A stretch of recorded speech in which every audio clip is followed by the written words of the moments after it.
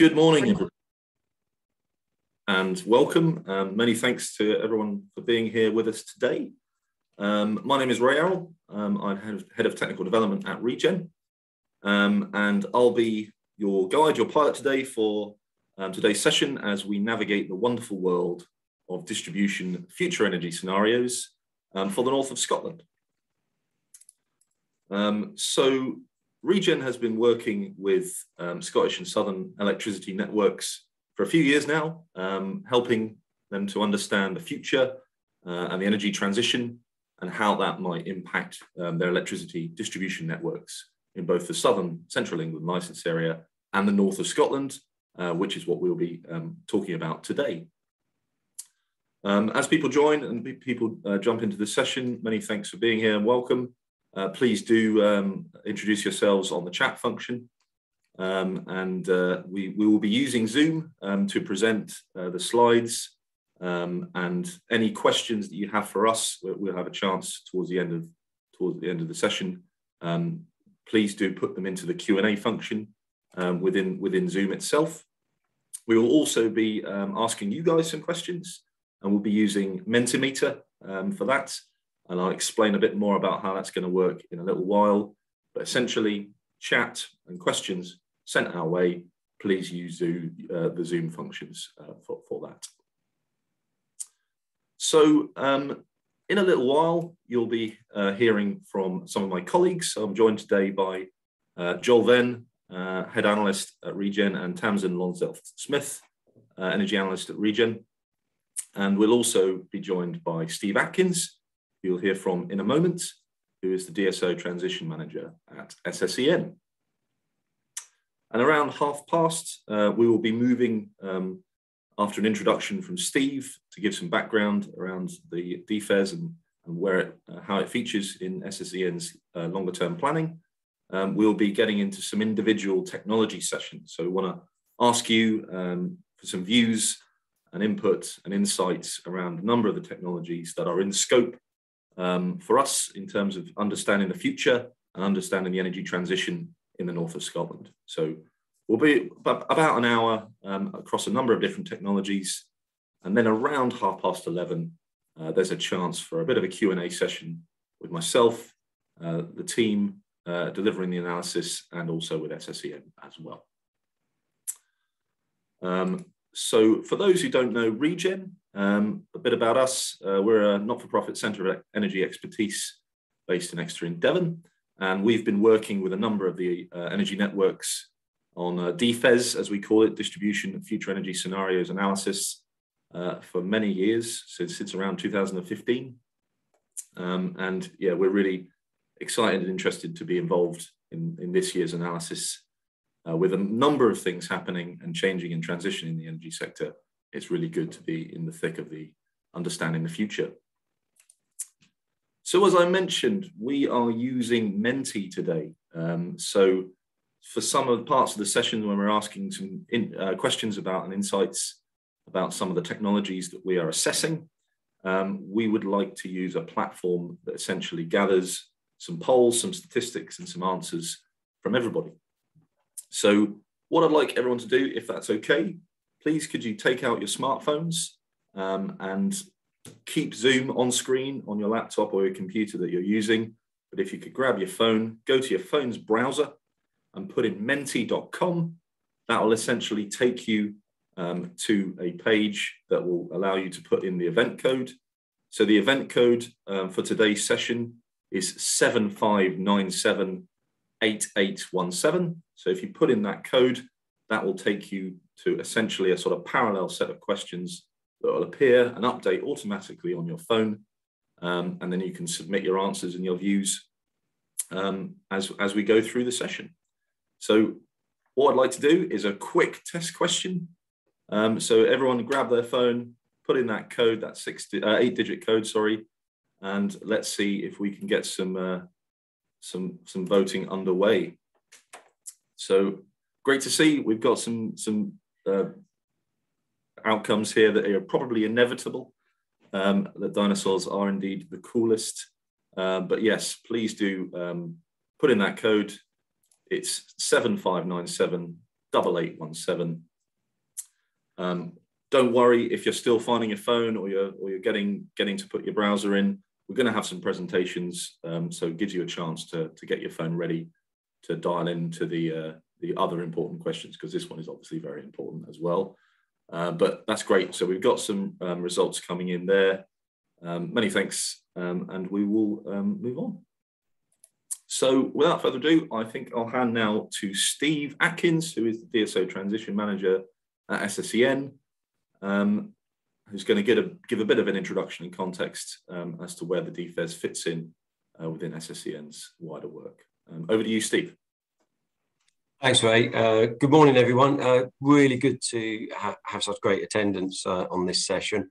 Good to see a cross-section as well of local authorities, community groups and commercial entities. So that's really useful for us, and means we get good, strong feedback from a cross-section of our stakeholders. I'm just going to spend a minute, just an introduction to SSEN, just to clarify our position as the networks business, and then roll on to how we use the distribution future energy scenarios. So if we can go to the next slide. SSE has 7 business units. You can see them there. We've got thermal, investment, renewables, enterprise and energy customer solutions. SSEN, SSE Networks, is the transmission distribution business, and we're speaking to you as the distribution business today. We don't have a supplier arm. Some of you probably know we divested ourselves of that a couple of years ago. On the next slide, to show 2 license areas. We have 2 pretty diverse license areas in terms of the Highlands and Islands of Scotland and central southern England, with its token island in the Isle of Wight down there. So a pretty diverse business covering 3.8 million homes and business, and obviously, you know, interesting topology in terms of subsea cables and island communities in particular. Just moving on to the next slide.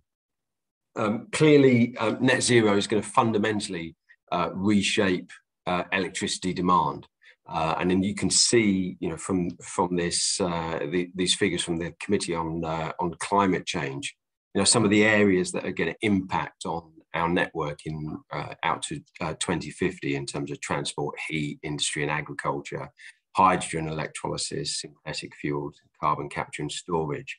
And the overall headline is that electricity demand could increase by 2 or 3 times by 2050. So we need to understand how that increase in demand is going to affect our network, and particularly in the localities as well, because that impact isn't an even spread. If you go to the next slide, some of the work that we're doing is to really help local communities understand exactly what the impact is in their area, and working with them, particularly with local authorities and local enterprise partnerships and local authority bodies to understand the impact in their area. So some of the headlines here: John O'Groat Journal and Caithness Courier, rapid growth in electric vehicles in the Highlands. As you can see, you know, there's a huge impact across the board. If we turn to the next slide, and this is where the distribution future energy scenarios come in. We've been utilising Regen since 2018 to build these future energy scenarios, which use the national future energy scenarios and adjust them to reflect both policy targets and national targets. So, for example, we've worked closely with the Scottish Government and then adjusting at a lower level as well. So as we build the regional distribution future energy scenarios, we build those into our network constraint and heat mapping, and we formulate our network investment plans on the back of those. And as you can see underneath there, at each point, we want to engage with stakeholders to build that evidence base and to understand the impact. As we move into our next price control period, where Ofgem are allowing for more strategic development, then it's important that we're able to justify to Ofgem where that strategic development could take place. And your feedback and evidence is a key part of that. And we need to build those into to these scenarios, because as it says bottom right there, there's no one size fits all approach to securing the transition to net zero. On the next slide, what I thought I'd do is just give you an illustration of the impact of the transition to net zero on our network, just to illustrate the point. Now, the area that I've picked here it isn't picked at random. This is Kwasi Kwarteng's area, his constituency in Spelthorne in the south, and it just goes to show, the impact on the network. And we use these slides with him to show how it will affect the network. So here we've got heat pump projections under two of the scenarios: leading the way, which is the leading one, and steady progression, which is a more conservative one. Doesn't actually get us to net zero, but leading the way clearly does. So this one is for heat pumps, but you can see the uplift in both of them. If we move to the next slide, this is domestic electric vehicle EV uptakes, and you can see even between the two, there's not a huge amount. Although the uptake is quick, the outturn is pretty similar. And if you combine those on the next slide, in terms of impact on our networks. So first looking at steady progression, you can see the substations here turning from green to yellow to red to show that they're overloaded throughout the year. So as you go out to 2040 and then on to 2050, a significant impact, even at the steady progression scenario. Flip to the next slide. Under leading the way, you can see that the impact on our substations in that Spelthorne area is far more significant. Even by 2030, there's significant shades of red across the area, and out to 2050, the majority of the network is overloaded. So you can see this going up to the network level, what that means for our LV networks out to 2050. So under steady progression, 106 of our LV networks overloaded. On leading the way, 193 of our LV networks overloaded. Now, I don't say this to say we can't cope. This is to be clear that we understand the problem, we can see what's coming, and that's what DFES gives us, is that view of the future. So we can see this, and we can then put in plans to mitigate this, both in terms of reinforcement build, but also in terms of the utilisation of flexibility, as growth of low carbon technology gives us more and more flexible ways to affect the flows of electricity and to mitigate the worst of peak demand. On this, on the final slide here, so this is just, as I said, the DFES forms a core part of our ED2 plan. And the kind of three areas that we're working there within the DFES is to be a valued and trusted service for our communities, customers and communities, maintaining a safe, resilient and responsive network, but ensuring that we are able to progress towards a net zero world and achieve those the targets that we have. So 2050 in the south and 2045 in Scotland. So that's our focus, and the DFES gives us a brilliant insight into that, so that we can have a positive impact on society and accommodate that change, and make sure that we can use stakeholder input as a key evidence base for adjusting our plans accordingly, to make sure that we can move to that net zero world. Unfortunately, I'm unable to stay with you for the rest of the session, but Ewan Norrington, who's our key commercial accounts manager in the north, is going to be joining the call, and Ray and Ewan will be able to answer questions as we go forward. So thanks for your time, and I'll hand back to Ray.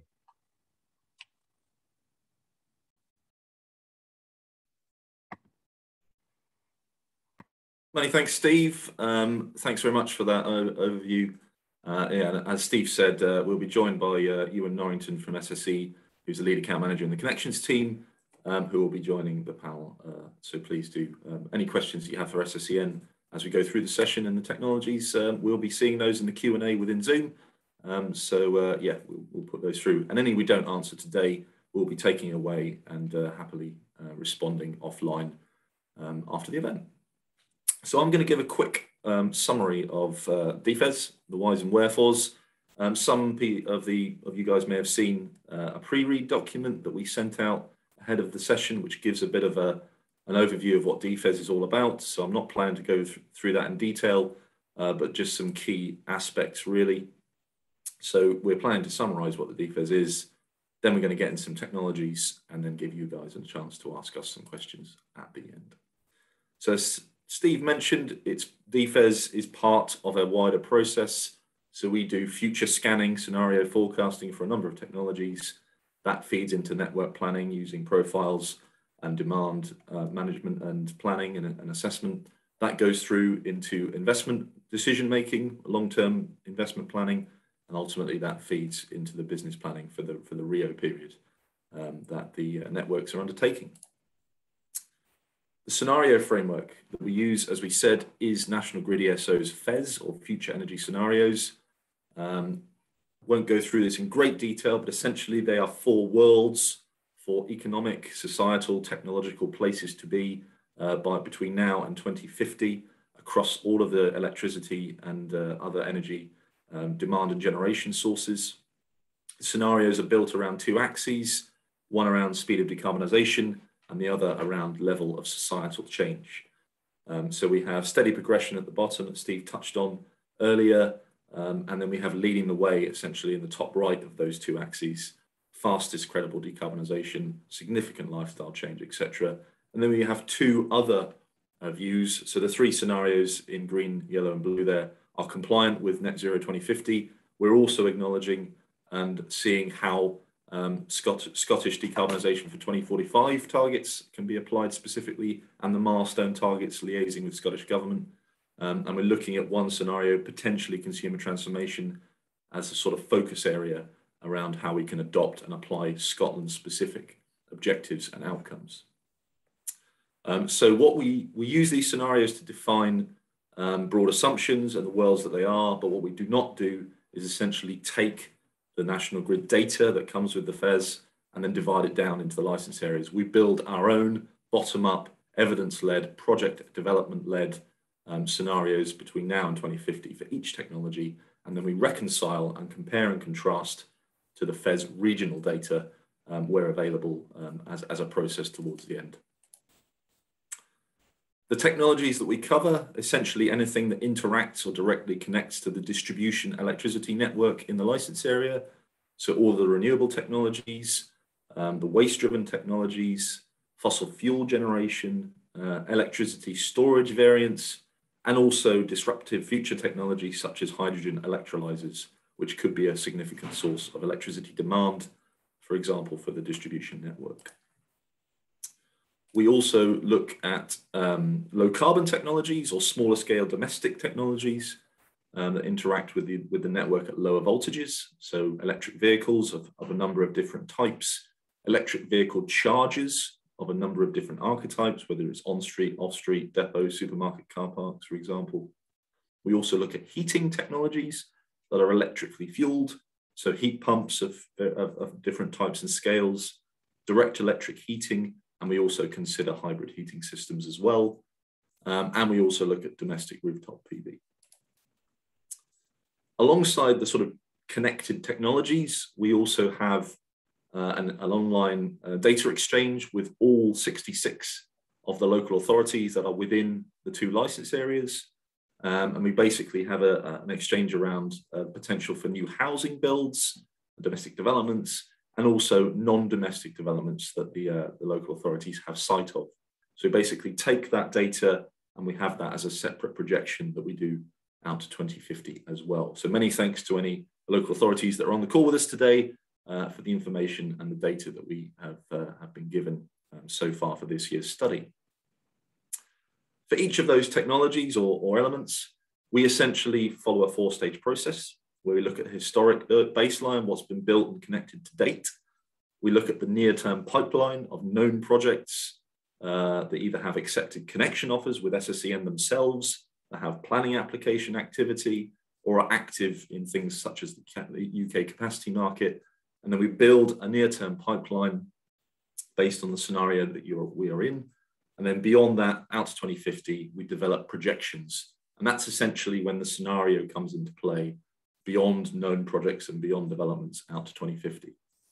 What we then do, so once we have a total, for example, this could be a projection for onshore wind, for example. It's not, it's just an example.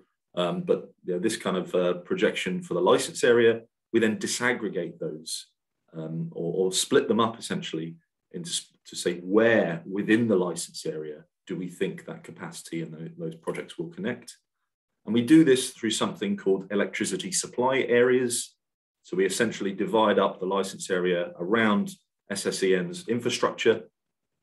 We basically create small supply areas at 2 different voltage levels. So at 11,000 volts, so the bigger generation and storage projects, that's where we distribute, where we think they will be connecting. But for the smaller sort of domestic scale technologies, or the low carbon technologies as we call them, we do that down to another layer, so low voltage feeder and substation level, which pretty much ends up being street level projections for you know, on-street parking, EV chargers and heat pumps, for example. So that's a bit of a summary of what the DFES process is all about. Today, we're not going to cover every single one of those technologies because we'd need a lot longer to be able to ask you about those variants, but we would like to talk to you about some of the key ones. So between myself, Joel and Tamsin, we would like to talk about transport, around heat, renewable energy technologies within the license area, storage, fossil fuels, and hydrogen electrolysis as well. So before we move on to the polling, so please do grab your phones, have them at the ready as we get into some of the polls. Menti.com on your browser, on your phone, and put in that 8-digit code 75978817. And then hopefully you'll have a form where we'd love to know a little bit more about you, where you're coming from, the organization that you're representing today, and particular area that you're most interested in terms of the technologies and areas that we've covered there. So we'll give you a little bit to fill that in before we get into the sessions, but probably at this point it's best to say we welcome all views from everyone. If you're not an expert in hydrogen electrolyzers, which probably not many people are just yet, or you're not involved in EV deployment, you're more interested in the bigger technologies like wind and solar, that's absolutely fine. We really value any input, any thoughts from your experience and your work in the energy sector, any and all engagement that we have and evidence that we have to put into our modeling for this year, we very much value and we very much welcome. So yeah, please don't be afraid to dive in as we get into some of the technologies, even if it's a gut feel or a view you have on the fly, you know, that's absolutely fine. So we've got about 23 people have dived in on those forms. I think there's around 50 of us on the call. So we'll give that another 10 seconds. and then we'll probably dive in and get underway with some of the technology polls and views. So I can see also there's some questions coming in. Many thanks for those, guys. We will definitely take some time to have a good Q&A session towards the end. Anyone who wants to upvote any questions that they'd like us to prioritize, please do jump onto the Q&A and you can give it the thumbs up, and we will see those float to the top. And if we have too many to answer today, as I said, there's another chance to get a view on that as we respond with a Q&A document that will be coming out after the event. So we're on 30 responses. I think we'll probably get into some of the questions there. So I'm now going to hand over to my colleague Joel Venn, who's the head analyst at Regen and a bit of a DFES veteran. So he'll be taking you through transport and heat. And I'll see you guys in a little while. Over to you, Joel. Good morning, everyone. So I'm going to be focusing a few slides and a few questions on the uptake of EVs and the uptake of EV chargers. While we might have a more holistic view on transport as a whole, we're focusing in on the technologies that might be the most disruptive to the distribution network. And of course, before thinking about where we might be in 2050, it would be good place to start is where we are now. So got a few statistics here on the existing uptake of EVs and EV chargers, with a GB average for comparison, and also both of SSEN's license areas in terms of how their uptake is going, as they sit to a degree at different ends of the spectrum, which tells an interesting story. For SSEN's Scottish license area, the uptake of EVs has so far been slightly below the national average. And actually, it used to be further behind the national average when we were doing this session last year. So the license area is starting to catch up to the national average uptake rate of EVs. And by uptake rate, what I mean is the number of EVs per person or per household within the license area. In terms of the uptake of EV chargers in SSEN's Scottish license area, it's well above the national average, nearly 3 times higher than the national uptake rate. And the result of those two factors is the availability of chargers in the license area is dramatically higher than the national average. And for comparison, you can see the southern license area there tells the opposite story on those key factors. So while the uptake of EVs in the license area might be below the national average at the moment, we'd consider that potentially by maybe 2030, when there's a ban on petrol and diesel vehicles, or perhaps a little bit later, depending on how the ban on hybrids takes place, we'd consider EVs, the uptake of EVs by then, to be relatively ubiquitous. If you can't buy a petrol and diesel vehicle, then hopefully the uptake of those vehicles could be considered ubiquitous. But in terms of the run out to that point when EVs are ubiquitous, it's a key modeling assumption for us is how quickly EVs might become ubiquitous. And so the first question we're asking you here is your view on when the Scottish areas, SSEN Scottish license areas uptake of EVs will be about the same as the rest of the UK, or perhaps when will the rest of the UK slow down to SSEN's rate, or vice versa. But possibly leaning towards when Scottish uptake of EVs might align with the rest of the UK. So a variety of views coming in here, but generally it's coming out as at an average at the moment that the uptake of EVs in the license area will align before the 2030 ban. So there's an assumption there then that the uptake rate of EVs will dramatically accelerate over the next few years. A few answers are slowing down now. It'd be good to get a few more answers in. I've got 17 answers so far, but it'd be nice to have a few more. If anyone else has any views on this, would be very much like to hear your views.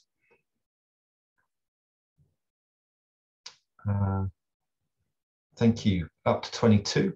We'll just give it a couple more seconds and we'll go on to the next question. So thank you for your views on EVs. Now got a slide on EV chargers. So of course, in thinking about how EV infrastructure might look in the future, it's good to think about what there currently is at the moment. And the slide here looks at the types of locations that EV chargers are currently located. We've categorized them into a few different types, such as car parks, workplace on street, destination is a key one. We classify destination chargers as places where you go not to charge, but where there happen to be chargers, such as supermarkets, pubs, shops, etc.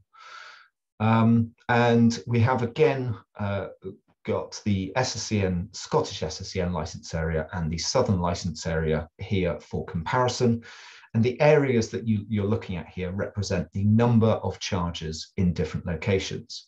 And so at the top area is are the relative locations of chargers in the Northern Scottish license area. You can see that most chargers tend to be in car parks. The reason for that is that most chargers in Scotland are publicly funded. And so chargers tend to be located on public land, such as in car parks. And there's also been a big push for workplace charging in Scotland as well. So the result of that is a particular view on charging infrastructure, whereas a comparison point is the Southern license area. Most chargers tend to be privately funded and so are on private land and often more dispersed locations, such as on street. And you can see that there are far more on-street chargers in the Southern license area than the Scottish, but you can see those proportional differences. So the next question asks about how that might play out in the future. Before that, just a view as to why this is important is because we're modeling the uptake of chargers and EVs down to such a relatively fine granularity. We're modeling them down to what we call feeders, which are the individual cables that run down streets. So you can kind of think of what we're projecting here as street level uptake of these technologies. So obviously, if we think chargers are going to be predominantly located in publicly owned areas versus privately owned areas, then that's going to have a different impact on the network geographically. Just for interest, the image on the left here is Dundee and the relative availability of off-street parking, and so off-street charging availability. Darker areas, more off-street parking.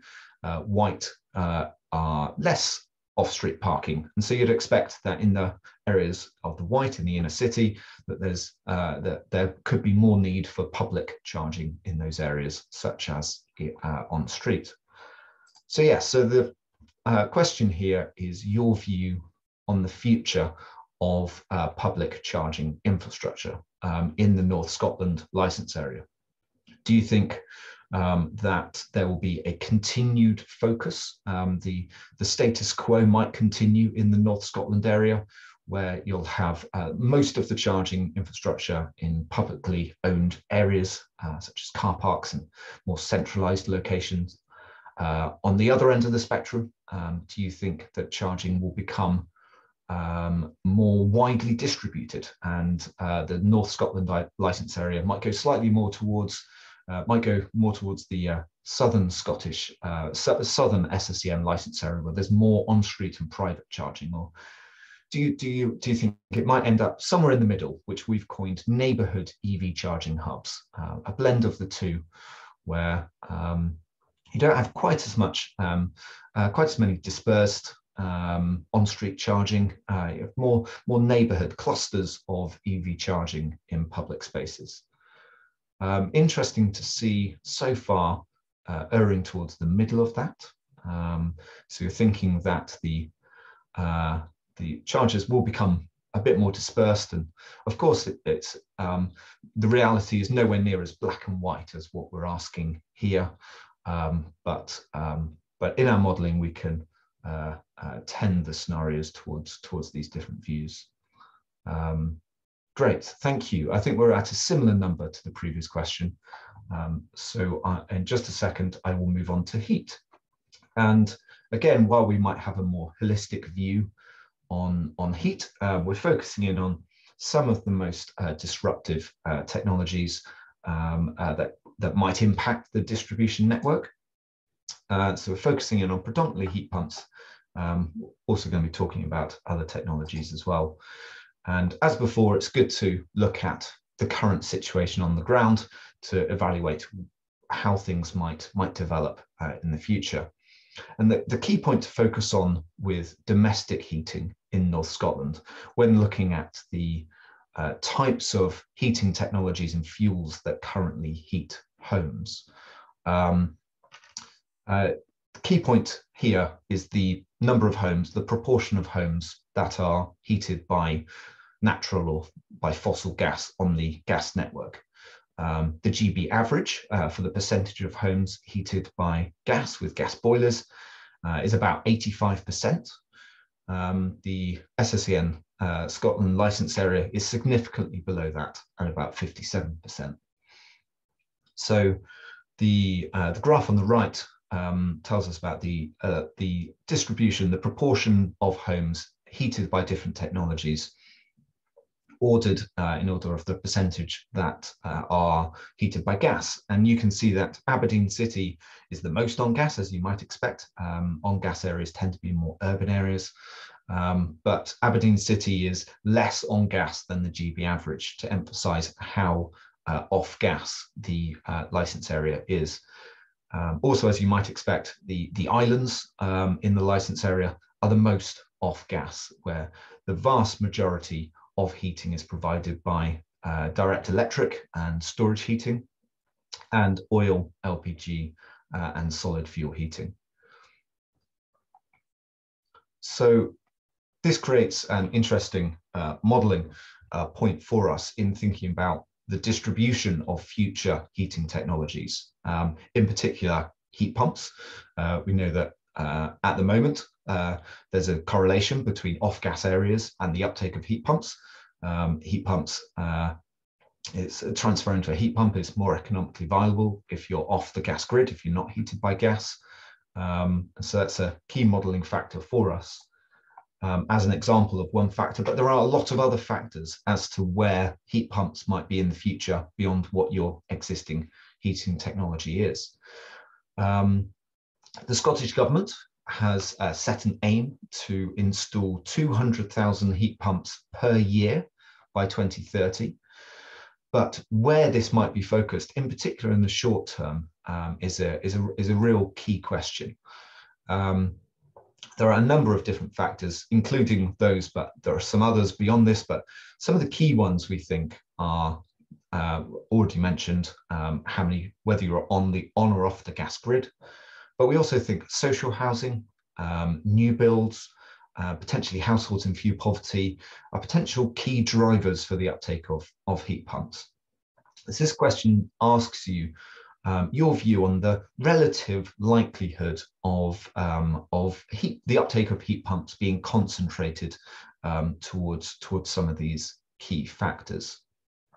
200,000 heat pumps per year by 2030 is of course ambitious, and by that point, again, it's not as black and white as just one or the other here. We are looking at a variety.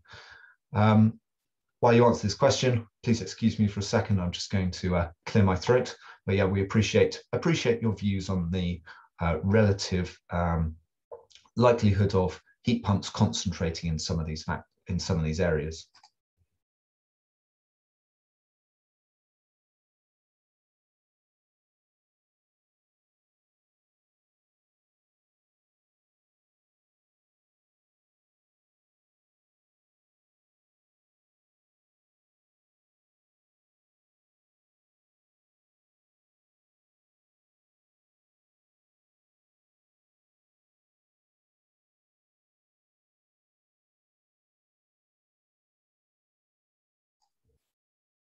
Thank you for that little break to clear my throat.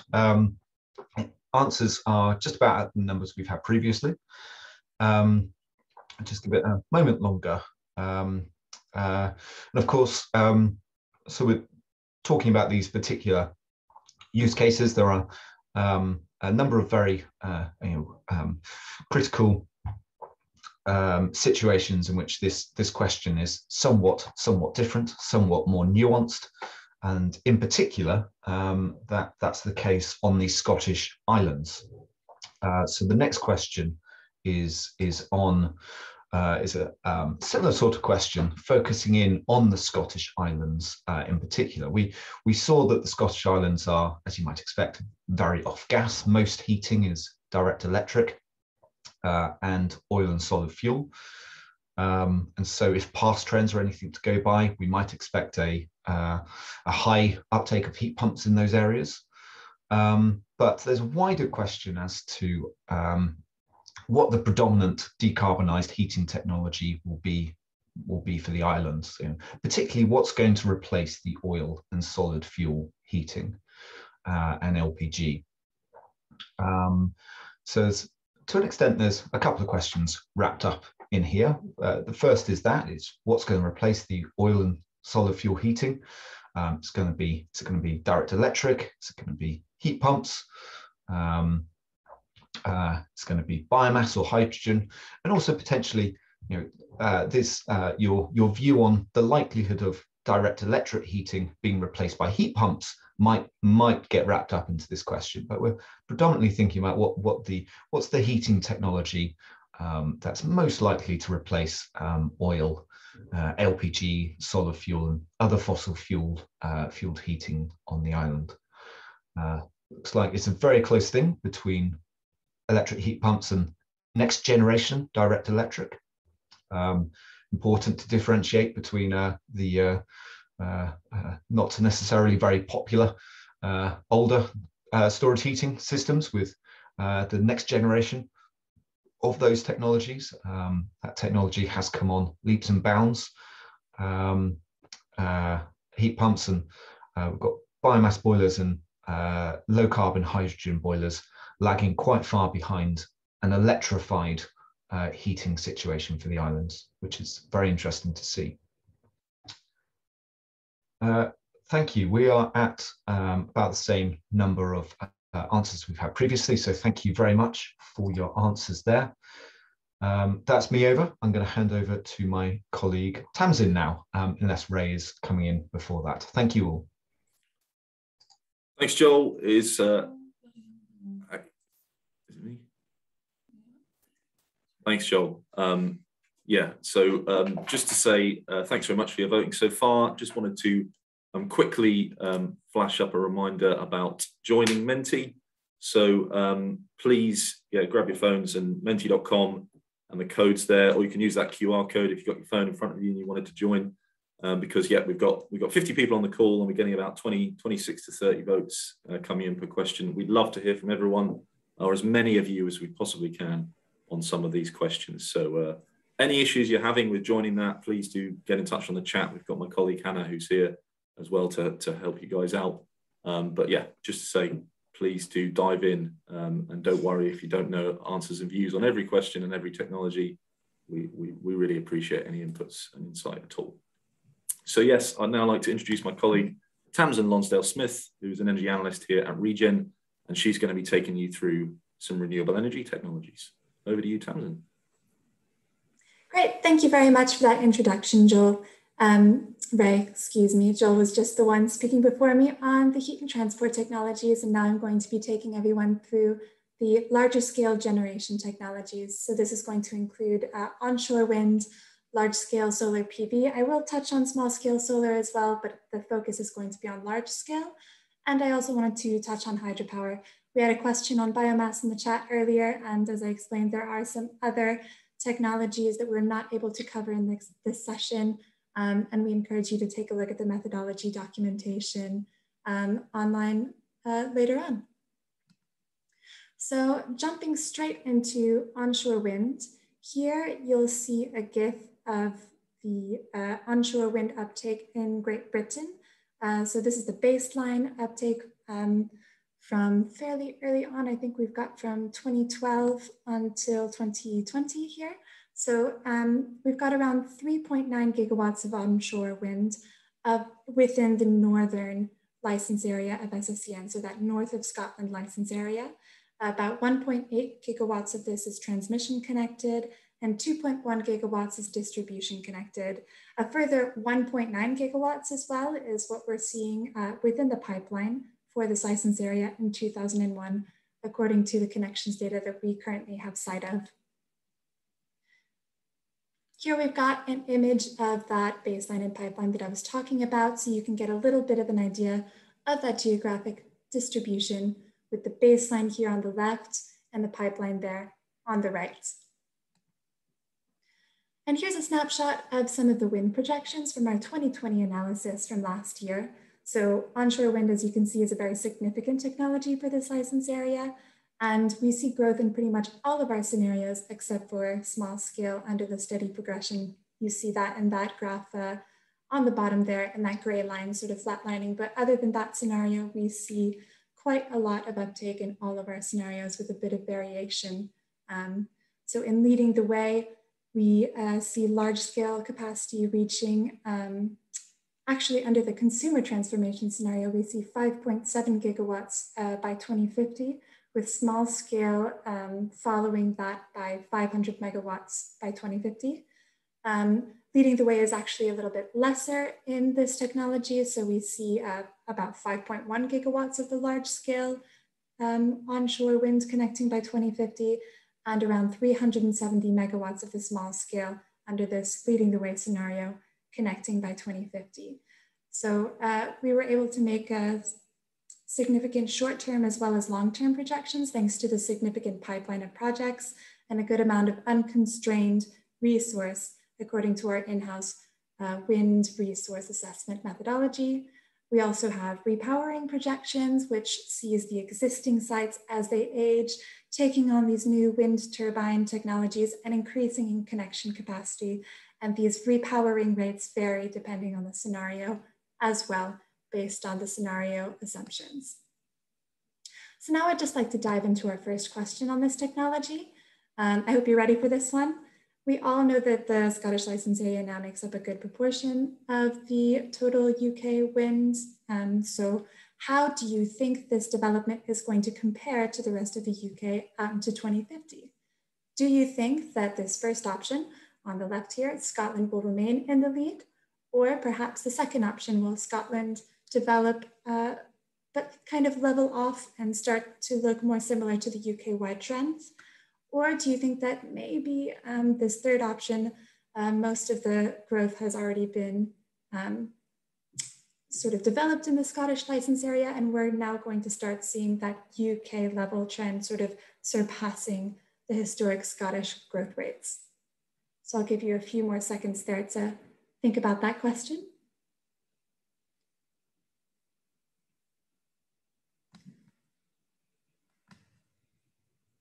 It's looking great. We've got about 22 people responding so far, so I'll give it a little bit more time, give everybody a chance to let their voices be heard.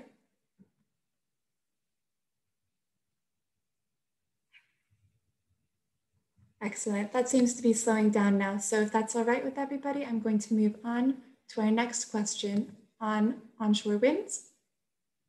So this question is about smaller scale projects. So those that are likely to be connecting to the distribution network.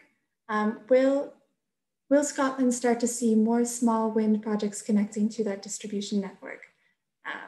So do you see that growth being on the smaller distribution scale, or do you see actually more of the onshore wind in Scotland's future being larger scale and transmission connected projects of multi-megawatt capacity?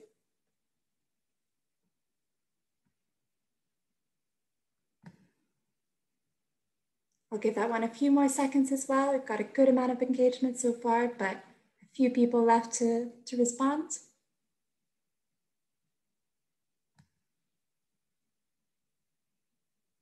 Great. Thank you very much for engaging with me on wind. So we've got one more technology. We're going to be moving on to large scale solar PV now. in the north of Scotland. I've got a couple of questions here based on the future of deployment in this sector in the north of Scotland. And I've got another question relating to the sort of geographical spread of our projections and what factors are important in determining where geospatially, where on the map that those solar projects should be coming on board. So here is a map of the current baseline sites. So you can see it looks quite small. We've got about 36 megawatts of capacity from 6 sites that are above 1 megawatt of capacity. So those slightly larger scale projects, unlikely to be domestic projects there. And we've got about 55 megawatts as well from 351 much smaller scale sites that we have sight of from the connections data of under 1 megawatt of capacity. And this number is likely to be a little bit larger because this is not including any sort of FIT feed-in tariff scheme sites in the area. And now we see quite an extensive, you can see this map for the pipeline projects is quite different from what we're looking at for the baseline sites. It's still limited compared to the southern SSEN license area, but you do see a lot of interest from solar developers in this area. What you're seeing visually represents around 384 megawatts from 19 potential sites of above 1 megawatt in capacity, which are the sites that I've mapped here. And on top of this, we have about 262 megawatts from around 20 sites that have been issued a quote. As for smaller scale of less than 1 megawatt, there are about 43 megawatts from 242 sites with a connection agreement as well.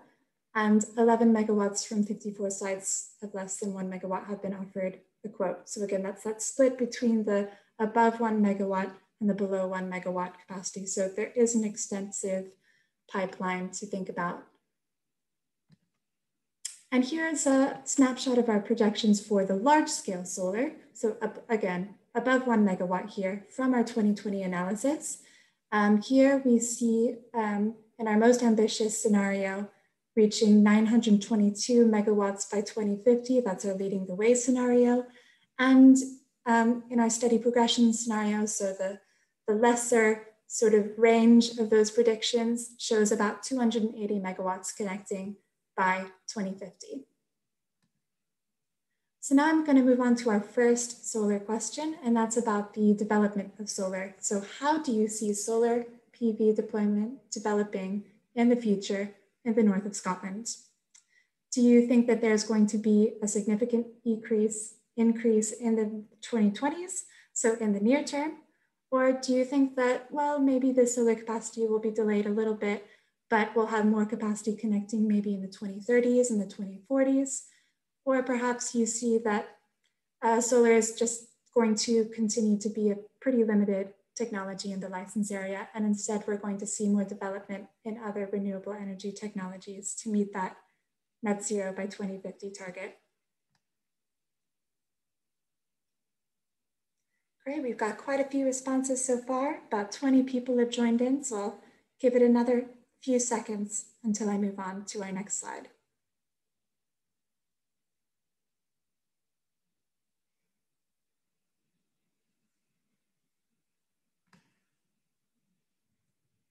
Wonderful.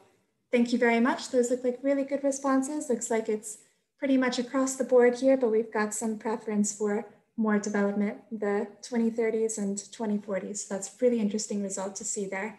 Thank you so much for your engagement.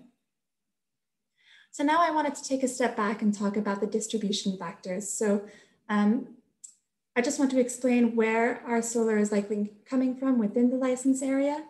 Regen performs an in-house solar resource assessment. So like the onshore wind resource assessment, this helps us to determine where solar is likely to be built out in the long run. The resource assessment includes a variety of factors such as solar irradiance levels. You can see a map of this on the right. Not much happening in those northern areas of Scotland where you have those lower values of solar irradiance, which can explain the limited baseline up until now. We also look at whether or not the land is on an existing biosphere, on an area of outstanding national beauty, if there are any sort of geographical limitations in this way. and we incorporate several other factors as well. We also look at relative planning friendliness. So we look at, in this particular planning regime location, have projects historically been able to go through? Have they been rejected? And we welcome any kind of information that anybody has on the call today on particular planning environments and whether or not that is likely to change in the near term based on any sort of inside knowledge people might have. That's very valuable intel to us. Finally, we look at things like locally declared climate emergencies at a local authority or regional level, and climate targets, renewable energy targets, to determine what the ambition levels are. And that can also help us decide where that resource is likely to come through. So I have a question on this, and I want you to take your time thinking about what I've just spoken about in terms of those distribution factors. Which ones are the most important to you in terms of determining where that solar is likely to be located? So again, is it going to be that solar irradiation level? So whether or not there's a lot of sun coming down in that area or not, or do you think it's not actually a big factor in terms like our solar technologies can handle lower radiation levels? Perhaps you might think this, perhaps whether or not there's capacity in the grid locally in that distribution network, existing capacity could be a big factor. Maybe planning friendliness is a big factor for you. Perhaps a bigger factor might be whether or not the local authority has solar deployment targets, if they're pushing for solar in one area or not, and whether or not you think a local authority has declared a climate emergency might also be an important factor for you. So take your time, and I know this one can take a little bit more time than a multiple choice question, so think about it and arrange your answers accordingly.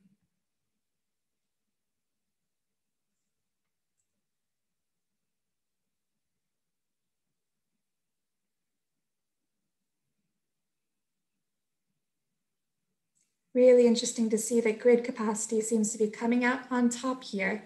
That could change. We still have some answers coming through. Solar irradiation seems to be coming in on the second. So another really important factor, just what is the natural resource available and how can we utilize that? So far, I don't see a lot of votes for climate emergency declarations, which is also very interesting to look at. Great. Well, I think we've got enough engagement on this question, so I'm going to move on to my final technology, which is hydropower. First of all, I know this is a lot, so thank you so much for being engaged. We really appreciate all of your engagement on these questions. It really helps us sense check what we're doing and make sure that we're pushing our analysis in the right direction and continually improving. So thank you so much. All right, so with hydropower, I've got a couple of questions again. On the historic growth of the sector, we know that it's a legacy technology, but there is a pipeline and some growth. And I also wanted to touch upon the impacts of climate change for hydropower and how that could be affecting the sector. So here again, we've got another couple of maps. Again, I said it's a legacy technology, but there is a pipeline of projects, and it would be useful to get some inputs for this year's analysis. I don't think we asked anything about this last year, so it would be great to kind of freshen up our model and make sure it's going in the right way. So we have about 815 megawatts of baseline hydropower capacity from about 452 sites. And of these sites, all of them that were above 10 megawatts in capacity, so those slightly larger scale sites, were built before 2002. So what we're seeing is on that distribution level, we're seeing a lot of smaller capacity, small hydropower sites being built in more recent years. Around 90 megawatts are in the pipeline, with 41 projects currently seeking a connection offer. However, about 40 megawatts of that 90 megawatt figure is due to, only about 40 megawatts of this are due to new build plants, and about 50 megawatts of that is for a pre-existing plant in Lochaber that is securing a future capacity to the network. So it doesn't represent added capacity, only around 40 megawatts of that pipeline represents potential future added capacity. Here is a snapshot of our projections from the 2020 analysis. As you can see, it's relatively limited in terms of variation between those scenarios. So we're not projecting a massive growth in the sector. And this is in line with what the national level FES future energy scenarios for all of Great Britain are projecting. So we really follow those trends for this model, but so this is likely also due to micro hydropower growth in the future. So many of those smaller scale sites coming on board rather than an increase in larger scale sites. So following along that trend. So with that in mind, I'd like to jump into my first question on hydropower. Which direction would you see the small hydropower sector headed in the north of Scotland license area? Do you see more of a limited growth, assuming that nearly all of the economically feasible sites have been used up? So that would be the first option. Do you see some steady growth in the smaller sites, perhaps the run-of-river, under 1 megawatt generally, but something to run a house or just the smaller schemes? Or do you see more growth in the medium-sized sites? So that third option of over 1 megawatt, moving towards this sort of medium level uptake? Or do you see perhaps a big growth in both small and medium-sized sites?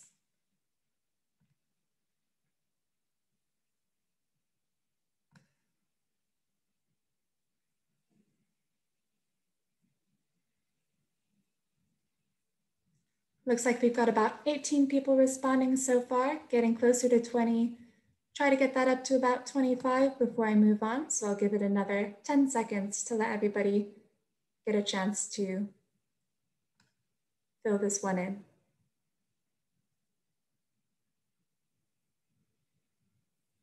Great, thank you very much.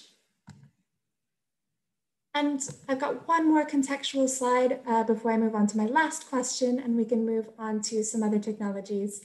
So I just wanted to talk about how climate change might affect the sector.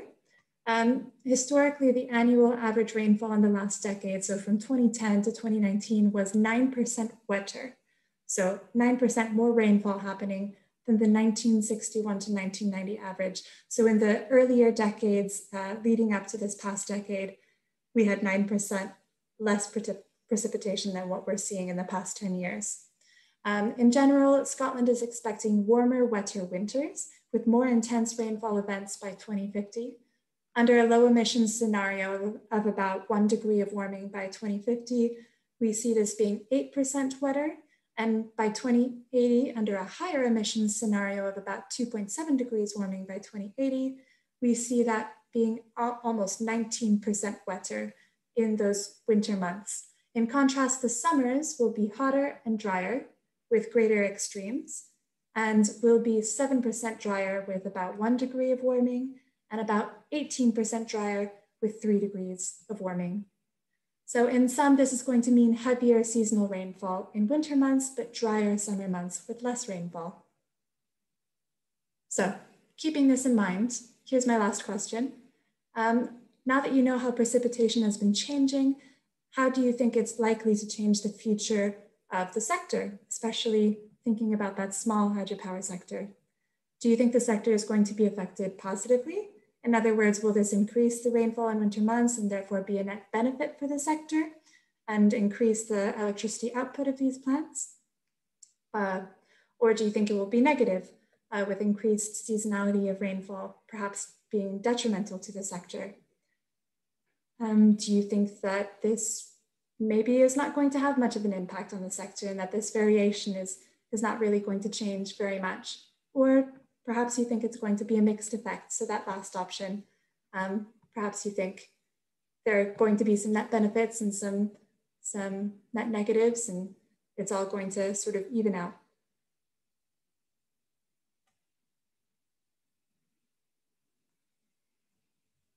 Great. Seems like most people think that it's going to be a mixed bag and we're going to see both the positive and the negative effects. So very diplomatic answer there. Thank you everyone for engaging.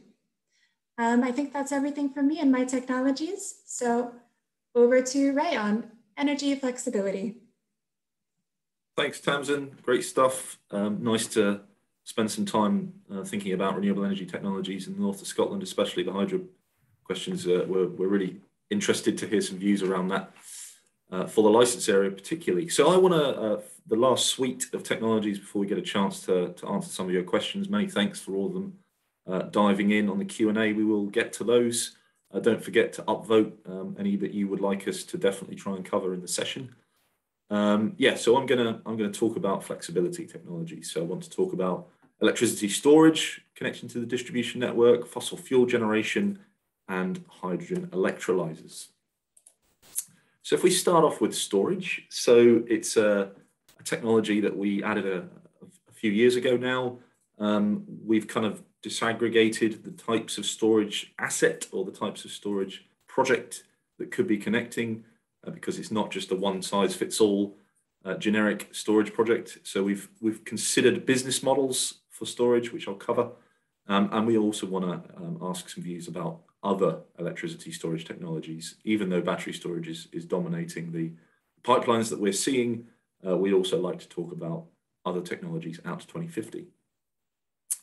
So as I mentioned, we categorize storage into a number of different ways. So we call them business models or asset classes, and we use four. So we project essentially four different types of storage project. One is standalone network services. So standalone multiple megawatt scale projects that are providing services, balancing services, response and reserve services to the electricity system, either contracted with the system operator or providing broader market-based services and contracted solutions to the network. So the kind of shipping crate in a field type model that you're seeing battery storage projects at the minute deploying. Generation co-location, as it says on the tin, essentially, so batteries or other storage technologies that are co-located alongside renewable energy, traditionally technologies, although we have seen a handful of fossil fuel co-location as well. But for the modeling, we consider predominantly wind and solar co-location, potentially hydro in the north of Scotland as well. And these are similarly megawatt scale projects that are either electrically connected to cooperate with those generation technologies, or they are sited alongside them geographically, but they have their own route to the network, potentially sharing a substation, if you like. So co-location is a key separate deployment that we're seeing. High energy user, so co-locating storage behind the meter, usually on site at large energy user premises. So warehouses, factories, water treatment works, yeah, anything along that may make use of the storage for on-site energy management or possibly short-term UPS or an uninterruptible power services type potentially uses. And then the last one is domestic storage. So basically home batteries. So the domestic market for using storage either alongside rooftop PV or again, potentially providing short-term backup services in perhaps more remote locations that are more susceptible to trips and brownouts and blackouts. So we categorize these for business models for storage. If we look at the license area to date, a fairly limited uptake of storage that are connecting to the distribution network. So we have sight of 5 battery projects, a lot of them on the Egg, Muck and Rum Islands there, as you can see on the map. Total capacity of 1.1 megawatts, so not a lot connected to date. But if we look at the known pipeline that we are seeing, significant number of projects, of 46 projects, totaling around 1.6 gigawatts, which is a huge amount, potentially waiting in the wings. These are sites that have accepted connection offers. And we're also looking at how many of them have planning approval. Quite a large number of them have planning approval or are active in the UK capacity market. And they're a mixture of business models and scale. So we have sort of 50 megawatt standalone sites, as well as some domestics and sort of hundreds of kilowatt scale batteries that are connecting on site and industrial user type sites. So a really interesting view. So not much to date, but a massive potential pipeline. So a question we have is, of those models for the license area that we're looking at for north of Scotland, the renewable energy deployment that Tamsin has stepped through the potential of electrification for some domestic properties that Joel has stepped through, and also transport. What do you see as of those models? Do you think we'll see most connected to capacity by 2050 in the license area? So is it going to see many more of those standalone storage projects providing services to the network, with some of the Pathfinder, stability Pathfinder services that National Grid are looking specifically for Scotland? Could that be where a lot of the capacity goes? Is it going to be co-locating with that significant pipeline of baseline of wind, or the connection of solar, or potentially diversifying to co-locate with legacy hydro plants? So is co-location going to win out?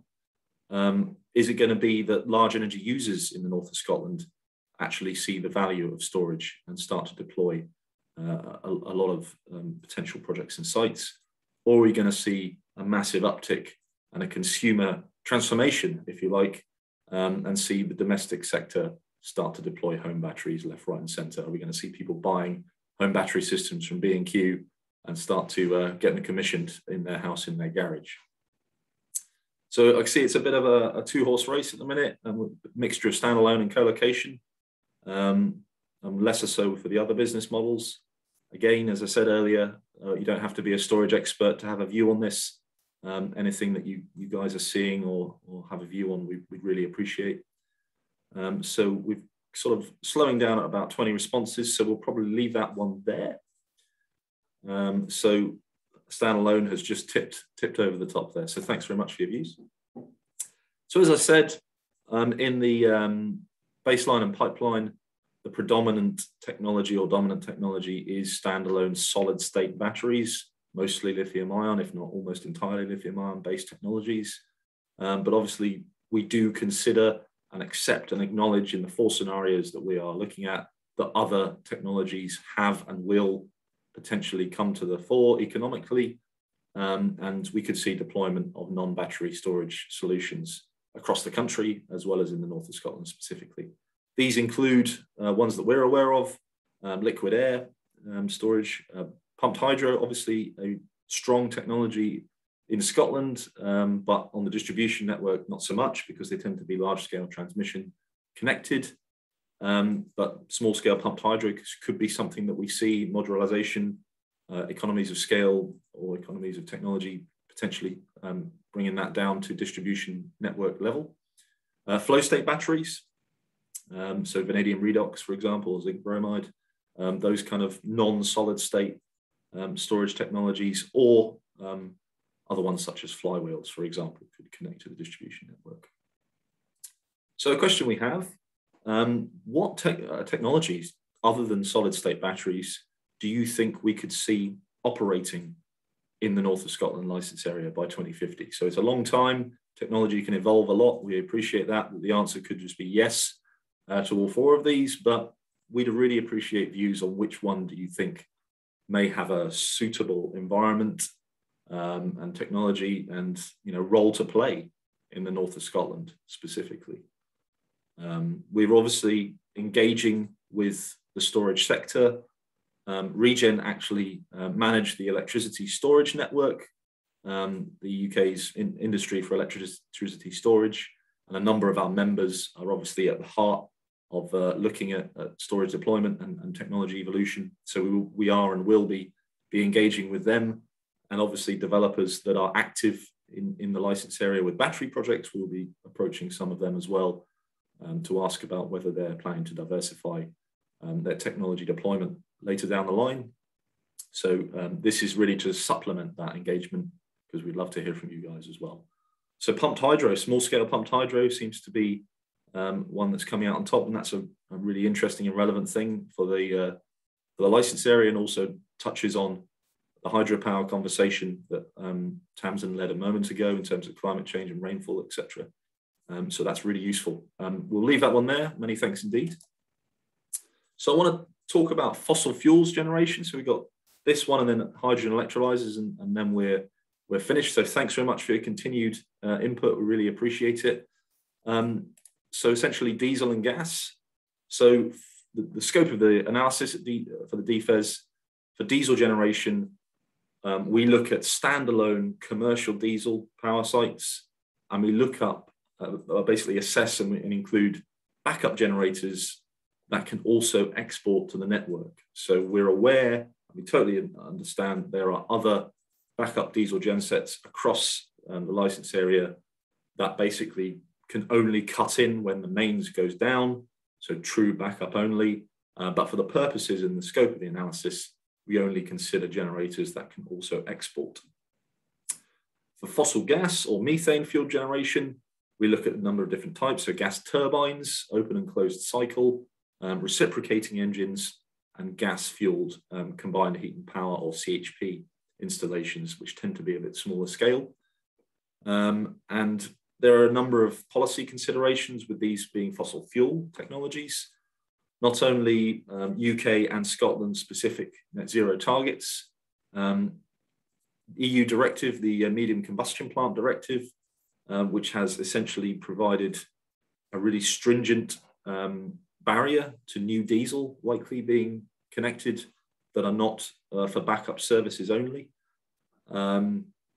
And obviously the declaration around a fully decarbonised electricity system by 2035 puts a real spotlight on existing and near-term potential fossil fuel generation that doesn't have any abatement technology. So there are some precedents here. We're aware, and we're going to feed that and build that into the scenario projections, but we would really appreciate some thoughts on this for anyone who has a view. A bit of a snapshot about fossil fuel generation in the license area. There are a number of diesel engines on the islands. So a number of the islands have backup diesel to support the electricity supply to those communities alongside the subsea cables that they have, or if they don't have a subsea cable, they are there as well to support electricity supply. That totals around 126 megawatts. We do see a small pipeline of 4 additional projects. These are mostly new backups for maybe hospitals or university campuses, for example. And that totals around 34 megawatts. Looking at gas, we have 18 sites, around 50 megawatts. Almost all of those are small-scale on-site gas CHPs. Again, in sites that use the heat locally, so hospitals and universities, for example. And we do have 8 new projects, almost all gas peaking plants, as we call them, or gas reciprocating engine sites, commercial, just under 100 megawatts. And 56 megawatts of that have actually secured planning approval or are positively active in the UK capacity market. So with that in mind, if we start with diesel, so we recognise and have been talking with SSEN about the Scottish Islands. We actually have a separate workshop this afternoon with a number of representatives from the Scottish Islands to talk about them specifically. But a key technology at the moment is obviously the diesel generation that supports those island communities. What do you see taking on the role of diesel engines as essentially a technology that is at odds with fossil fuel generation, etc.? With at odds with net zero targets that fossil fuels are. Do you think it's going to be a shift to bioenergy, so biomass or biomethane, for example, on the islands? Is battery storage technologies going to increase their durations and discharge time? So is batteries going to sort of step in and take on the role of diesel? Is it exhaust abatement technology actually going to sort of swoop in and see diesel continuing to play a role? Hydrogen fuel cells are another potential technology solution that could take on the role, or is it actually none of these and something else that we've missed or that we're unaware of that could take on that backup and sustainable supply of electricity role? And we'd obviously really appreciate any thoughts for the 3 who've currently said that. Dive into the chat and do let us know what technology potential that could be. So we're hitting around 20, which is probably where we've been across all of the questions, and it looks like long duration batteries and potentially a bit of bioenergy could be taking on those. And we fully recognise that the islands are different, and that may actually be a different solution depending on the islands and the resources and the potential to connect the different technologies and what is already there in terms of generation. So we understand this is not one answer fits all for all of the islands. But yeah, obviously we'd really appreciate any thoughts. Okay, we'll move on. What about fossil gas? So methane-fired generation. What do we think may happen in the north of Scotland out to 2050? So is it going to be gas price, as we've seen recently, and net zero obligations and targets and pressure will actually have a hard stop and prevent many new sites connecting beyond 2025? Do we think there's going to be a short-term surge of interest to connect gas generation sites, and then maybe a steady decline from 2030 beyond to the 2045 target for Scotland? Do we think that we will see continued deployment out to 2035, or essentially until it is not permitted to operate legally? Do we see that it will continue to see some sites connecting? Or actually, do we think that the existing sites will simply shift their fuel if it's provided to them? So hydrogen supply is obviously an interesting potential in some areas of North Scotland with the existing gas networks or hydrogen conversion zones that may be coming in the longer term. So will those gas peaking plants potentially become hydrogen peaking plants in the 2030s and 40s if the economics and business models for those types of sites actually stack up? So we see a bit of a shift here between essentially gas generation stopping fairly quickly, or actually a long-term view that those gas sites will become hydrogen fueled sites in the longer term. So many thanks for your views. That's really helpful. So the last section that we've got before we can hear some questions from you guys is around low carbon hydrogen. So as I mentioned about hydrogen peaking, hydrogen is a really interesting new fuel sector, essentially, in terms of low carbon hydrogen. So I want to talk a bit about that sector and some Scottish Government conversations and ambitions around that. We want to sort of understand and hear about use cases for hydrogen and where do we think that will be prioritised in the north of Scotland, and some specific points on green hydrogen production, so hydrogen electrolysis. So as I said, a bit of background, low carbon hydrogen could play a role in decarbonisation. It's essentially a new fuel sector, so for the production of low carbon hydrogen, transportation and use. It's still nationally unclear how those strategies will play out, how we will make it, how we will store it, how we will get it to where it's needed and to be consumed. So that regionally that's unclear, and also nationally that's unclear, but we're starting to see some clarity on that with some of the consultations that have come out around the hydrogen strategy this year. Electrolytic hydrogen, or sometimes known as green hydrogen from electrolysis, could be a significant source of electricity demand on SSEN's network. So distributed electrolyzers could start appearing in some areas where demand is needed. And the Scottish Government's hydrogen policy statement that came out towards the end of last year sort of states a high ambition for hydrogen in Scotland, as you can see in that excerpt on screen. And there are multiple potential end users for low carbon hydrogen in the future.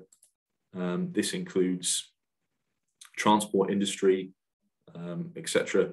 And this is a map of some of the hydrogen innovation projects that are seen across Scotland and the north of Scotland specifically, and different types of projects, whether it's production or end use, etc. And we can also see some of that appearing on the Scottish Islands as well. So yeah, as I said, there are a number of potential uses. So transport applications, not just road transport, but also rail, potentially even aviation or marine and shipping, for example. Power generation, we talked about space heating, potentially hydrogen boilers is a technology that features in one of the scenarios significantly. And obviously decarbonising the existing manufacturing of hydrogen is also a potential use case. So of those uses, for the north of Scotland specifically, with the ambition set out by Scottish Government and also some of the innovation projects that we are seeing in the area, in the north of Scotland area, how would you rank those potential uses for the area? Do you think that it's going to be focused on large road vehicles, so HGVs and buses, for example? Is actually shipping and ferries a really strong potential use for hydrogen in the licence area, out to the islands, etc. Rail network in Scotland, there's obviously a strong case for electrification there, but is there going to be potential for hydrogen rail networks for some parts of it? Industrial processes in the area, could we see high temperature processes or thermal driven processes that are more difficult to electrify? Potentially, could we see hydrogen taking a role on there? Or heating homes and businesses, is that actually going to become a priority for hydrogen where there is gas network coverage? And as I said in the last question sections, will we see a significant uptake of hydrogen fueled electricity generation? So this is the last but one question. So if you want to share your views with us, then you've got 2 questions to go. I appreciate we've asked a lot of you today, and we really do appreciate everything from everyone. I think we're starting to slow up the views. I realise this is a bit of a ranking question, but we'll give it 5 more seconds. It looks like transport is the likely focus area for low carbon hydrogen, which makes a lot of sense in terms of the communities that we're seeing as well. Last question, guys. So this is a very specific one. So as I said, hydrogen electrolyzer projects, which could be multiple megawatts individually, could be located anywhere where there is local demand. Do you think the north of Scotland could become a significant proponent of hydrogen electrolysis deployment by 2050? Could we see a lot of electrolysis connecting to SSEN's network across the region? So it's an out of 5 kind of ranking. From yes, it's going to be a really strong potential, to actually know other parts of the country is probably going to see a lot more uptake proportionally than the north of Scotland. So it's getting a strong indication here that yeah, it's a strong opportunity for Scotland with all of the different mixes of generation and end use cases that we touched on. So that will definitely be something that we feature into our electrolysis projections, which is essentially, we've only been doing that for about 1.5 years, so it's a relatively new technology for us. So yeah, it's something that we are constantly thinking about at the minute in terms of how it might play out for the north and the south license areas that we are studying. So you've heard from 20 people. I think we'll leave that there. Thanks ever so much to everybody who's waded through and plowed through all of those voting questions. I can't tell you how valuable and useful that intel is for us. It will probably influence some of the direct modelling, the cells in the spreadsheets that we will be doing in the team, myself, Joel and Tamsin. So thanks again for all of your effort and input. So I think now we've got about half an hour left. So we're going to have a bit of a question panel session, which is going to be myself, and I'm going to be joined back with my colleagues Joel and Tamsin. And I'd also like to introduce Ewan Norrington, who is the lead account manager in the connections team at SSEN, with a bit of a focus on the North of Scotland licence area.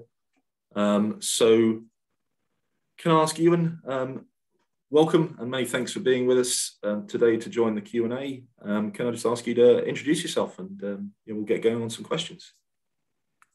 Yeah, thanks, Ray. I'm assuming you can hear me okay? Yep, absolutely. And good morning, everybody. Ewan Norrington, I'm the lead account manager for the connections business for the SHEP D licence area. Many of you will be familiar with either myself or the team of account managers, which we operate to support your connections. We've been working closely with Ray and the team in Tamsin with regards to a lot of the data that's been presented today to get an accurate picture of where we think things are going. So happy to be involved and take on any questions or take away any questions that we're unable to answer. Great, thanks Ewan. So thanks to everybody who's been diving into the Q&A. We've got quite a few, so we'll see if we can get through as many as we can. So let's start off with one. So anyone who wants to upvote any that you see in the Q&A box, please feel free. Tamsin, I'd like to come to you first, if that's all right. Leslie Jane Powell has asked about tidal and wave What about marine technologies? Is that in scope for the DFIS? Thank you for that question. The only reason we haven't spoken about it today is in interest of time and trying to get through all these different scenarios. But yes, we do speak about marine tidal and wave technologies separately, and we treat that in the model. I will go ahead and say that we do look at the pipeline of existing projects, and we put a lot of weight on our projections on those existing projects that have been in the pipeline for a while. We know that this technology is relatively young and still faces a lot of barriers. So we have quite a range within our projections as well. So in terms of a steady progression, we see not much being built out beyond current levels. Unfortunately, in this scenario, it does have to be quite pessimistic, but we do also reflect a very optimistic view, especially in our leading the way scenario, towards the later part of the projection period, really seeing this technology becoming feasible and taking off. But again, most of our analysis is based on that existing project pipeline. And you can find out more in our methodology workbook, which I believe I posted a link to in the chat. So feel free to peruse this and ask any further questions if you have on that technology, any more specific ones that you might have.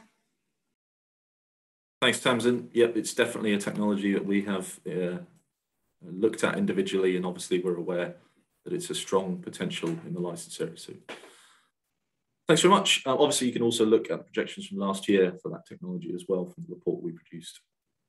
So Johnny, my colleague Johnny Gowdy, who is a director here at Regen, there's been some discussion in the chat around network charging, so payments as part of both your bill, but also in terms of connection costs to connect and make use of the network, essentially. There are some different divisions of that, so transmission network user system, or TNUOS, and distribution network user system, or DUOS. There are some reforms ongoing around those charges to connect and make use of the system, something under the umbrella of the significant code review and the charging review. And obviously the technologies that are connecting pay to make use of the network, and those reforms may affect the business case for those technologies. So Johnny, is it all right if I sort of bring you into the conversation and maybe share a few thoughts, and then we can touch on maybe some of the individual technology implications from myself and Joel and Ewan? Johnny, are you with us?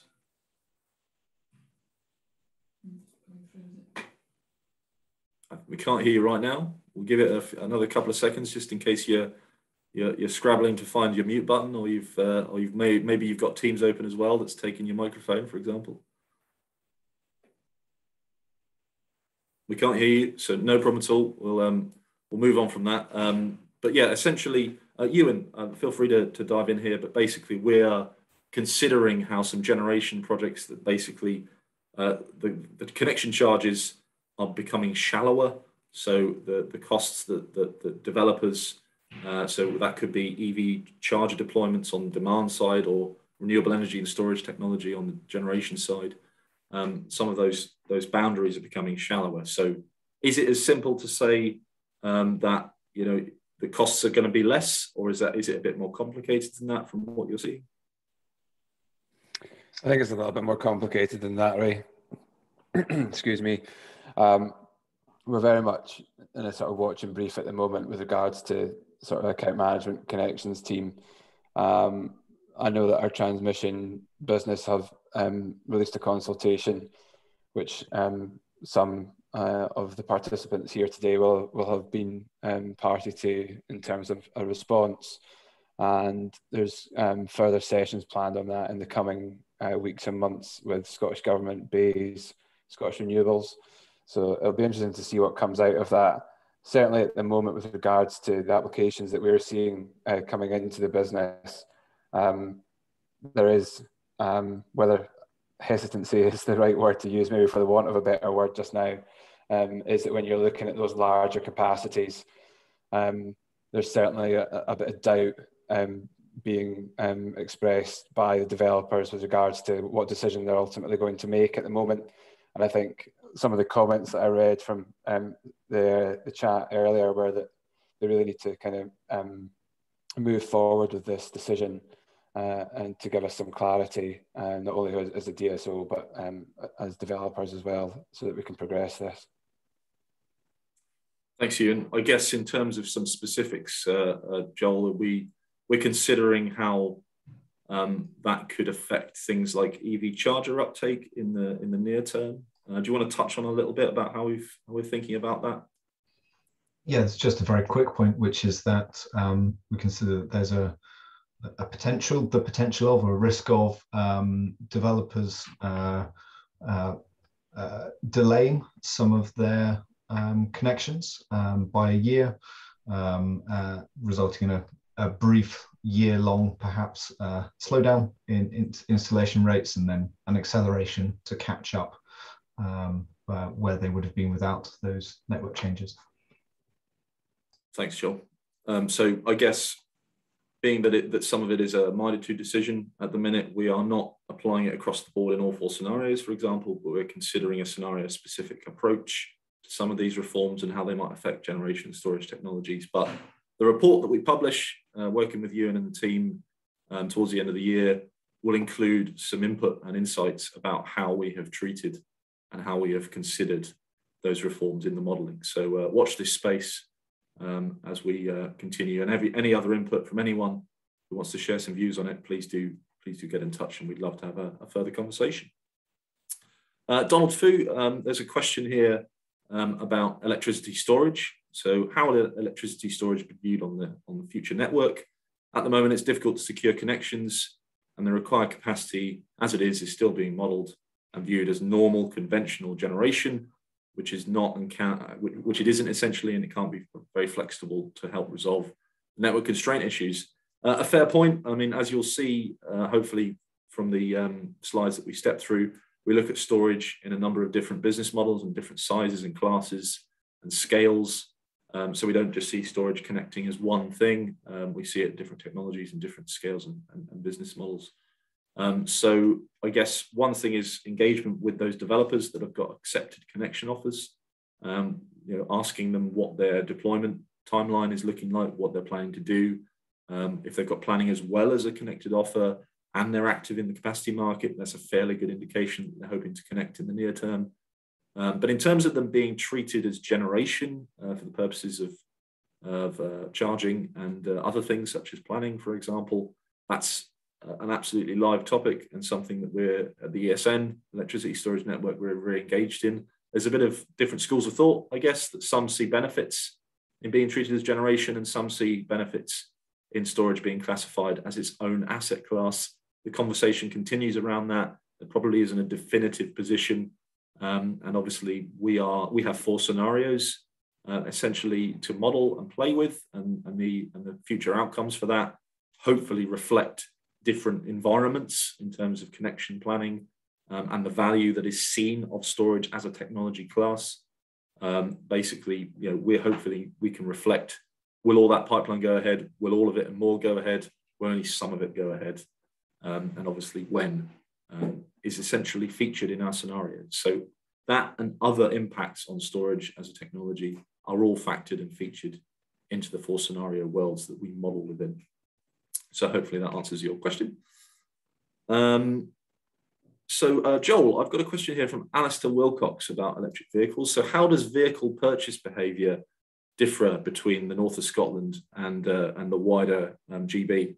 If there are fewer new cars sold as a proportion of all cars, then will this not influence, i.e. delay, EV uptake ubiquity between regions?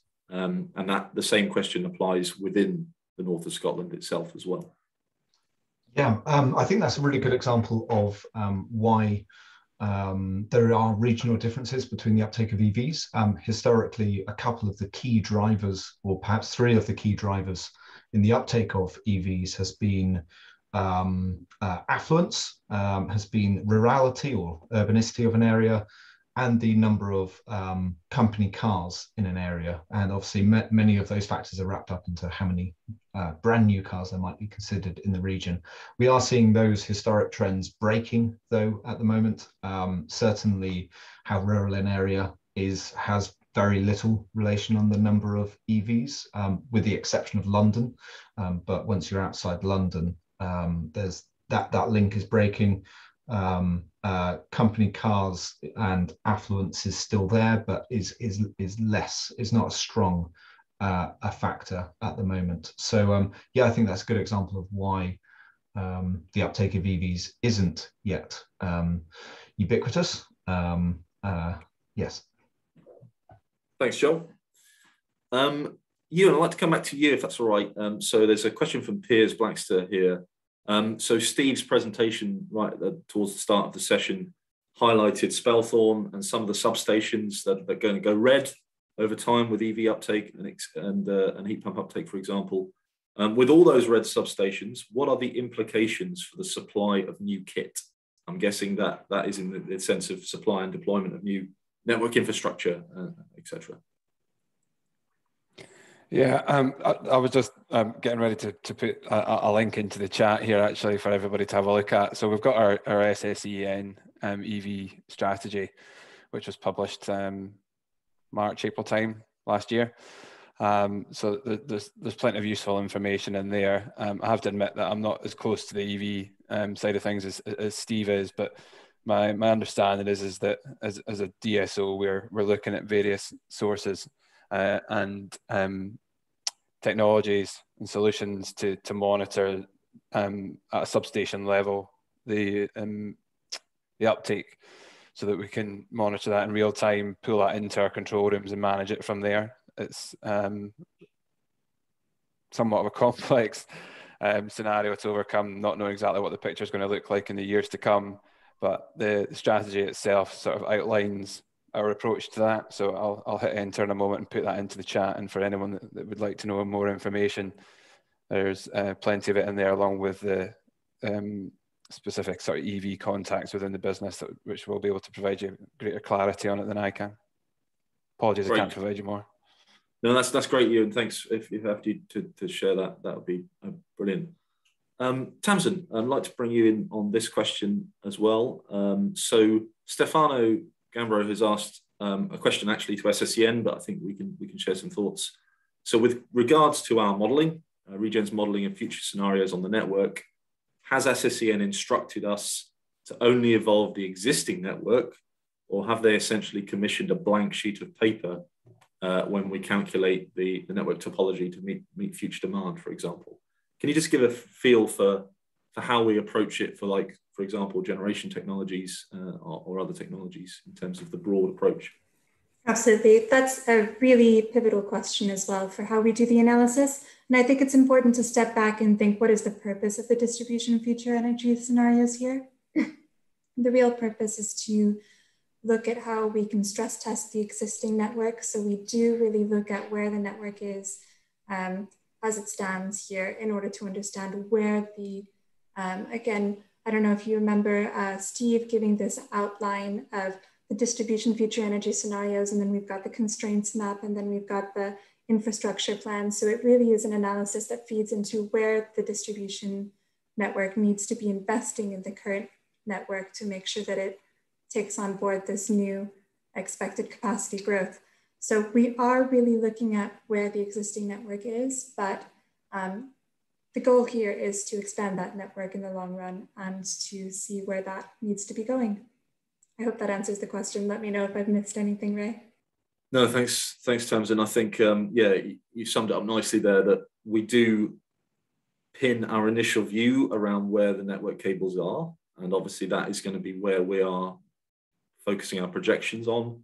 But we essentially divide the geography into those ESAs. And if there are, there's limited network capacity, but there is strong potential for future wind or solar, or there are lots of areas of potential EV charger uptake, for example, we do factor that in terms of there could be significant there. And an interesting example, some of the islands, I think this was near Stornoway on one of the islands, we were made aware of a non-domestic development that could be significant demand for that substation, so sort of above and beyond any historic demand growth that we've seen because of the scale of it. I believe it was actually a spaceport, for example. So we do consider disruptive future sources of demand that could unpick or completely need a significant transformative change of the network infrastructure in that area, if there is good reason for us to flag it through to SSEN through the DFES projections, then that's essentially what we do. We don't say, well, there's not much network there at the minute, so that's unlikely. We will say, well, this is a known development, and here's where it is. If your network needs to react to that, that's essentially part of why we do the DFES, as Tamsin said. So hopefully that answers your question, Piers. Joel, I'd like to come to you around heat. So actually, it's another question from Piers as well. Has the difficulty of retrofitting heat pumps into old plumbing been considered as a societal factor that mitigates against their retrofit? So how do we consider older properties? Yeah, so a couple of ways. At a macro level, it's scenario based, of course. There's an electrified scenario and a hydrogen scenario. So implicitly in a hydrogen scenario, it's assumed that there are fewer heat pumps, as it's perceived that hydrogen might be easier on the consumer, rightly or wrongly. At a micro level, we have a number of different distribution factors that evaluates the likelihood of heat pumps being installed locally, and one of those factors is the type of property. And we're not, in our projections, we're not at the level of we're not saying that a particular house, 14 Privet Drive will install a heat pump on a particular date because of X, Y, and Z. Looking at a number of factors to look at, over the whole network, how feeders might change. So, yeah, we are considering those micro factors to evaluate the relative likelihood of heat pumps being taken up in particular areas, and one of those is the type of property, the relative suitability of a property for having a heat pump. Thanks, Joel. Ewan, I'd like to come back to you. I think we'll take a few more questions. Does SSEN as a DSO believe that it is better for the nation, for consumers to have choice of electricity supplier at EV charging points?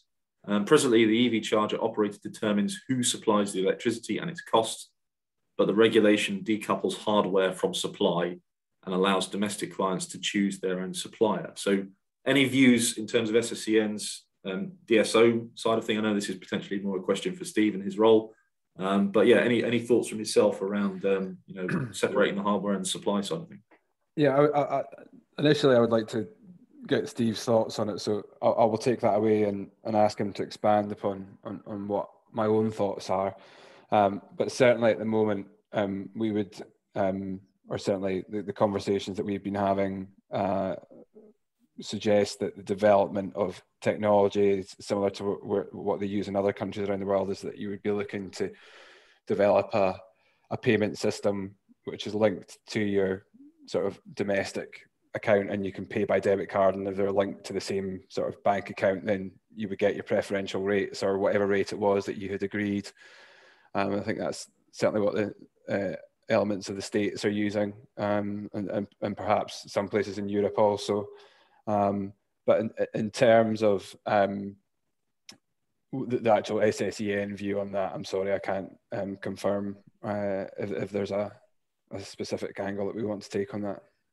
No problem, Ewan. I think, as I said, there's some questions that we're going to leave open for us to sort of respond to in a bit more detail. So that will probably be one of them that we take away. But thanks for your initial thoughts there.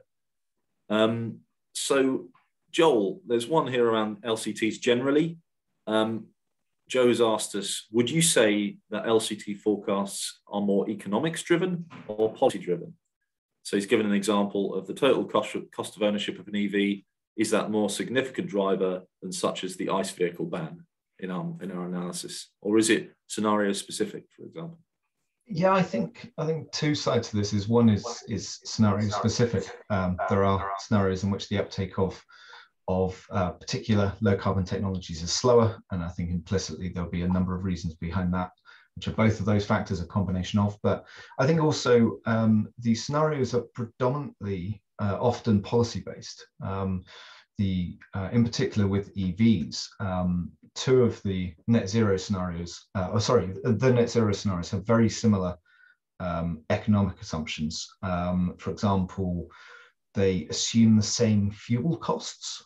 And I think the key variable for EVs is the date for the ban on petrol and diesel vehicles. Obviously, sets a fairly fixed point policy position as to how the uptake of EVs could change up to that point. So I think in the case of EVs, it's predominantly policy based. I think in the case of heat, it's predominantly policy based, requiring some fairly national decisions on the direction of our future energy infrastructure. But it is a combination, and it does vary by scenario. Thanks, Joel. I think last one, there's a couple of questions from Stefano around how the FES and I guess the DFES as well, directed at us, treat both economics and also regulatory status quo. So I think I sort of bundle those two together, and we will take them as a way and provide a broader answer. But a summary view is that essentially, because we have 4 scenarios, and this can also lead to the question around hydrogen, there are some broad future horizon scanning views around what those worlds are and how things change. So the system versus consumer transformation have very different views of achieving net zero, and therefore the impacting the technologies that will see